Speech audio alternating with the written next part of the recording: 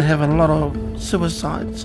We have a lot of families being broken apart in regards to the problems of drug and alcohol addictions that we have right across. My name is Thomas Henry. I'm the chairman of the Mangere Maori Wardens Association, located here in Mangere, Auckland, New Zealand. The Church of Scientology and the drug-free ambassadors are able to come out and interact with our community. We've had that relationship going on 6 years now, an awesome relationship. The resources, the DVDs that we get from the Church of Scientology makes an impact in regards to our presentations that we do. There's been a great response to the education. They're just blown away with all the information that's in these booklets in regards to what's inside these drugs that affects them mentally and physically and emotionally. And we start playing a lot of these short ads. They just freak out on what they see in regards to the different drugs that affect them. All the stuff that they see, they go, oh, I don't want to do that. Oh, does that really happen?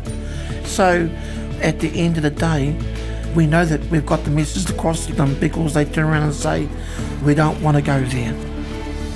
And we are able to work together with our brothers and sisters through the wardens, through the Maori Wardens, and we've done that through the information that the Church of Scientology has given us, the booklets and handouts.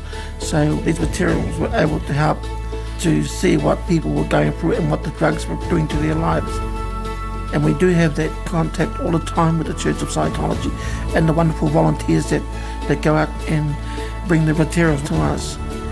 That's touching a lot of our community. I know this program has made a big impact. This program is the only program that is taking a major effect on regards to getting the word out.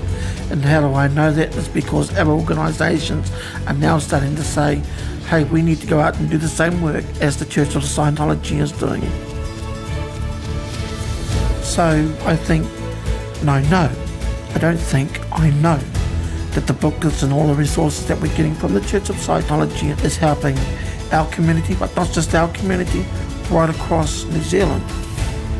And it's touching a lot of people's lives and even saving people's lives.